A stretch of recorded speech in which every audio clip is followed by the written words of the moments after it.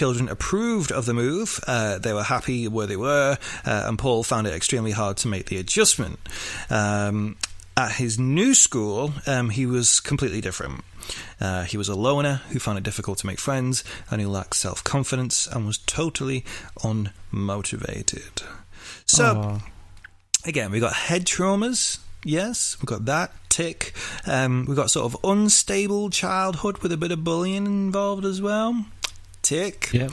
To make matters worse, again, Paul... With me? Same. This is all you. I'm just waiting for the next thing. Well, maybe we should make a tick sheet one day between the two of us and see which one is more likely to become a serial killer than the other. To make matters worse, Paul grew into a big lump of a lad, so he was quite a large chap, much taller and a lot fatter than the other kids. This is not, I've copy and pasted some of this, so this isn't necessarily the language I would use. I would have said something like festively plump or chubby. He does get quite big. Let me see if I've got a photo of him actually as a kid. I think I do. I don't think he's because I think of fat as like people who like are stuck in bed. See, look, here's a little photo of Paul, age 9. Oh, he's a cute kid. He's a cute kid. Cute, very smiley. Kid. Very smiley. He looks like he could be like one of the little rascals. You know, looks very happy, chappy kid. If you guys want to see any of the photos that we're talking about in the podcast, make sure to go over to our Facebook page, Adventures in Murderland, and when the podcast gets put up there, we put up all the pictures as well, so you can have a little video of your own. So yeah, people weren't very nice to him as a kid. He was a little bit showy, but that's not a big deal. That looks like just like puppy fat, to be honest. So when he was little, instead of playing with like normal, quote unquote normal, because what really is normal?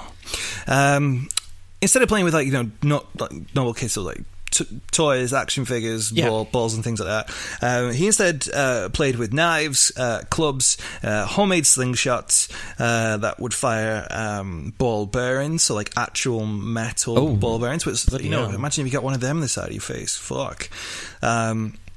And then at a very early age, he started to show some peculiar sort of personality traits.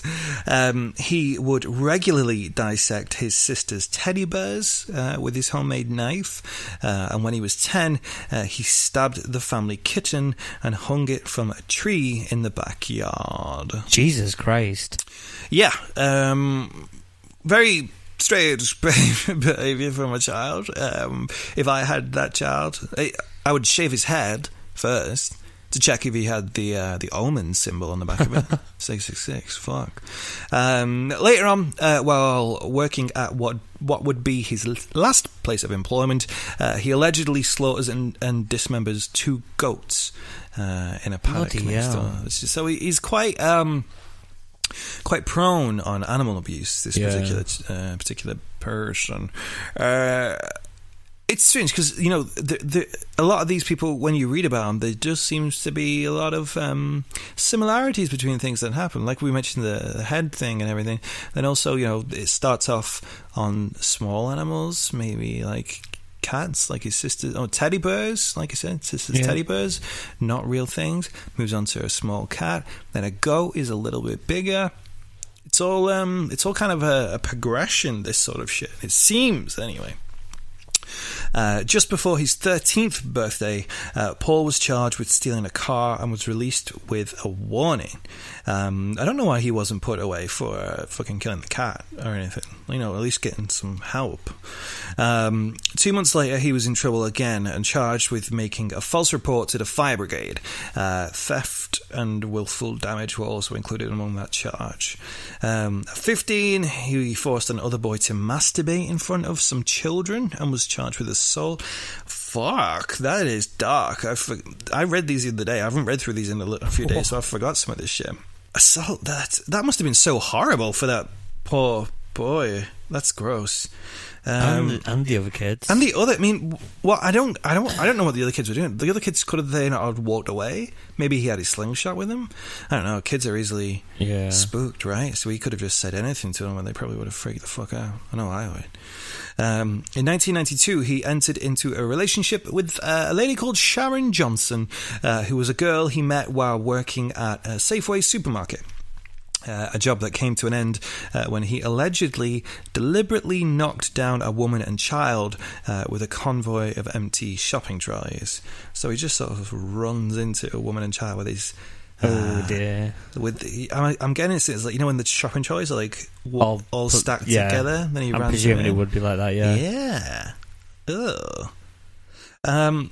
Paul then applied to join the Victorian Police Force. But not like Victoria is the place where this town is. Yeah. Not like he didn't want to join police force in Victorian era. I'm not dressed that dumb. in Victorian garb. No? No, I'm not that dumb. I didn't think you were, but just in case there was another person out there who may have got mixed up thinking he wanted to go back and be a Victorian police officer. But he was rejected on the grounds that he was unfit due to his massive bulk. He does get a bit more plump as time goes on, but nothing that I would say would be like debilitatingly plump. Not in any way, shape or form. Definitely not. So by 1993, Paul was a complete social outcast. He was unable to hold down a job through a mixture of laziness and incompetence, and also fucking smashing into women and children. He was now nicknamed John Candy. After the actor. So his friends would call him John Candy after the actor, which is a shit nickname, to be honest with you. I mean, why not just call him Uncle Buck? Like, call him Uncle Buck. Like, that's a better name. Don't call him the actual actor's name, right? Right? You don't do that. It's a bit weird. It is. You don't call someone John Candy. That's an actual other human's name. Or just call, I don't know, Uncle Buck. Or just call him Buck. These people don't know how to come up with nicknames.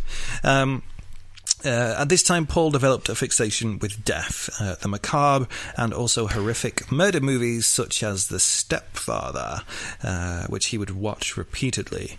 I've never seen The Stepfather. I don't know what that is. Never heard of it. Maybe we'll visit that at some point.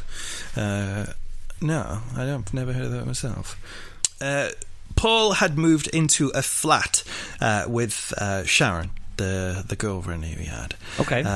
Paul was unemployed, and Sharon had to hold down two jobs by selling things over the phone. So with plenty of idle time on his hands, it wasn't long before some very unusual things started to happen around the flats which they were in. Right, okay. One particular tenant arrived home to find her flat had been broken into and her clothes and engagement pictures had been slashed.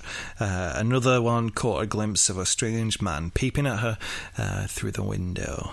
And also, this is around about the same time when our introduction story sort of started with the cat. So, about this time, the cat thing took place.